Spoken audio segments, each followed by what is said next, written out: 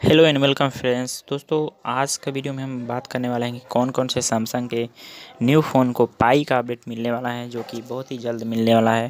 दोस्तों, आज के वीडियो में यही बात करने वाला है। दोस्तों, वीडियो स्टार्ट करने से पहले मेरे चैनल को सब्सक्राइब कर लीजिए और साथ में बेल आइकन को भी प्रेस कर लीजिए। इससे क्या होगा कि मैं जब भी कोई वीडियो अपलोड करूँगा आपको नोटिफिकेशन मिलता रहेगा सबसे पहले, और उस वीडियो को आप ईजिली देख पाएंगे।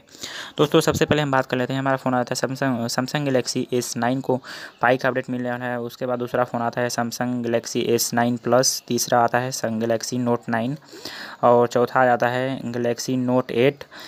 इन डिवाइस को पाई का अपडेट मिलने वाला है, कंफर्म है। और पाँचवा हमारा फ़ोन आता है सैमसंग गैलेक्सी S8, छठा आ जाता है गैलेक्सी S8 प्लस। उसके बाद हमारा फ़ोन आता है गैलेक्सी नोट एफी फैन एडिशन। उसके बाद आता है गैलेक्सी A8 2018 को भी सैमसंग पाई अपडेट देने वाला है। और दोस्तों, उसके बाद फ़ोन आया था हमारा गैलेक्सी A8 प्लस 2018। उसके बाद आया था सैमसंग गैलेक्सी A7 को भी पाई का अपडेट मिलने वाला है। दोस्तों, ये गुड न्यूज़ है कि A7 को भी पाई अपडेट मिलने वाला है। उसके बाद आ रहा है सैमसंग गैलेक्सी A9 2018 को भी पाई का अपडेट सैमसंग वालों ने देने वाला है, पाई का सॉफ्टवेयर अपडेट देने वाला है, जो कि काफ़ी बहुत बढ़िया गुड न्यूज़ है। उसके बाद आता है फ़ोन हमारा सैमसंग गैलेक्सी A6 प्लस 2018 को भी पाई का अपडेट मिलने वाला है।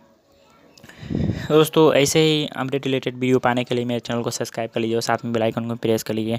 दोस्तों, ये जो मैं फ़ोन बताया है, इनको पाई का confirm update operating system OS operating system मिलने वाला है, पाई का सॉफ्टवेयर अपडेट, जो कि जो मैं फ़ोन बताया हूँ उसको ये पाई का अपडेट मिलने वाला है। दोस्तों, ऐसे ही अपडेट रिलेटेड वीडियो पाने के लिए मेरे चैनल को सब्सक्राइब कर लीजिए और साथ में बेल आइकन को प्रेस कर लीजिए।